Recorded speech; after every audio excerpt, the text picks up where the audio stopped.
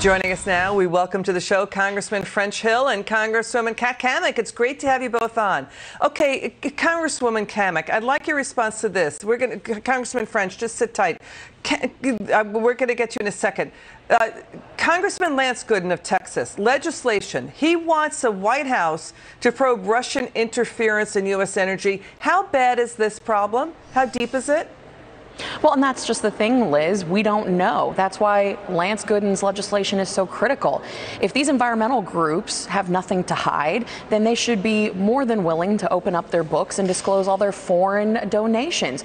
Because let's be clear, the evidence is pretty damning that the Russian Federation has been funding the environmental groups that then turn around and discredit the American production of our energy. And I think if you are a critical infrastructure, you should have a right to know that your activist groups that are against you are funding the research and who out there is doing that. That's why this is so important. And Congressman Hill, to the Congresswoman's point, this has been an open secret in Europe for years that Russia has been funding anti-fracking activists to destroy the fracking industry in Europe, and that Russia's Putin doesn't like U.S. fracking at all. Congressman Hill, do you think there should be hearings into this? Are you going to have hearings? Because the climate activist groups are saying we're not involved in any funding from Russia, but they're not opening their books. We absolutely should have hearings on it. It's very important to have that transparency, as Congresswoman Cammack pointed out. The bottom line is the most strategic weapon that we have in our arsenal is our abundant natural gas in this country. We have 38 billion barrels of untapped oil reserves, and we have 50 billion cubic feet more of natural gas we could produce. That lowers prices for our consumers, and that helps our allies in Europe and defeats Putin's blackmail capability over the continent. Yeah, let it rip, right? To the Congressman's point, Congresswoman Cammack, just let it rip and just like this, stick it to Putin, right? Absolutely. Bring fracking, U.S. fracking to Europe's doorstep. What do you say? Absolutely, 100%. This is a critical energy national security issue. That's why just today I introduced a bill, the Small Scale Access LNG, which exports our LNG abundance that we have here overseas. This is a national security concern. We need to be stepping in, and that's what this bill does. And Congressman Hill, he is one of the incredible co-sponsors on this legislation. He's number 30.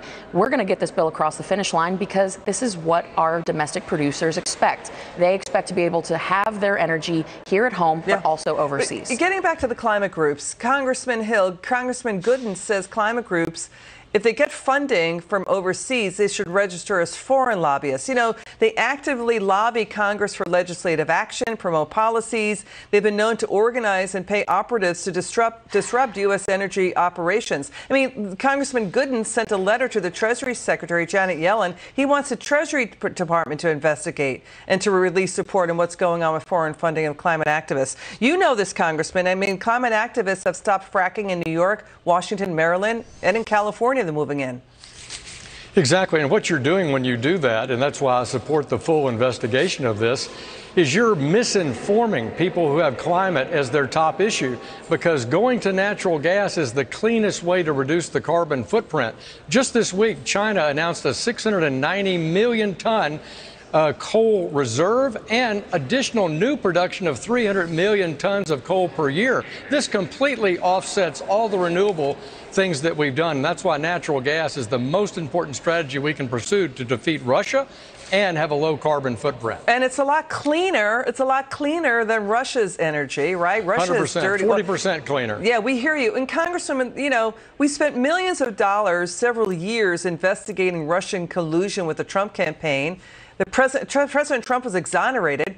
We could spend a fraction of that to find out the negative impact of what's going on with Russia funding environmental groups to go after U.S. energy. Absolutely. And think about this. Some of the other mainstream media outlets are saying that this is fake news and that these environmental groups are saying there's absolutely no truth to this.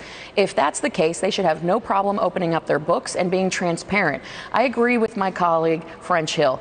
The 118th Congress starting next year is going to be one for accountability and transparency. This will come to pass. We will get to the bottom of it, and people will find out that Russia has been influencing these activist groups in the halls of Congress and back home amongst the grassroots groups. Congressman French Hill, Congresswoman Kat Cammack, come back again soon. And Congressman Hill, I promise you will get the last word next time, okay? Happy St. Patrick's Day to you both. Thanks, Liz. Okay, it's good to see you both. Happy St. Patty's Day. Okay.